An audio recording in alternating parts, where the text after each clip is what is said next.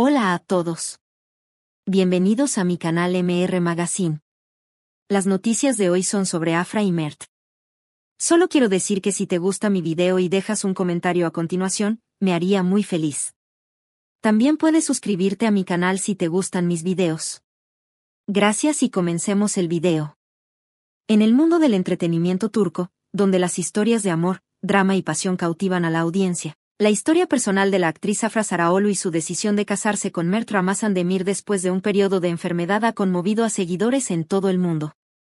Afra Saracoglu, conocida por su notable talento y su encantadora presencia en pantalla, recientemente enfrentó un desafío personal cuando se enfermó de gripe.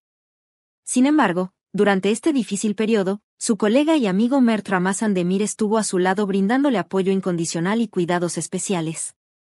En una entrevista exclusiva con la revista Amor y Compromiso, Afra Saracoglu revela cómo la atención y el cariño de Mert durante su enfermedad la llevó a reconsiderar su relación y tomar una decisión importante.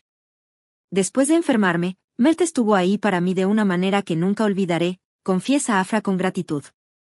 Su apoyo y cuidado incondicional me hicieron ver lo importante que es tener a alguien en quien confiar y con quien contar en los momentos más difíciles.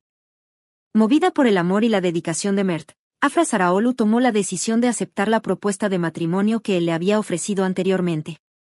La pareja, que había estado saliendo de manera intermitente, encontró en la adversidad una nueva perspectiva sobre su relación y decidieron dar el paso hacia un compromiso más profundo.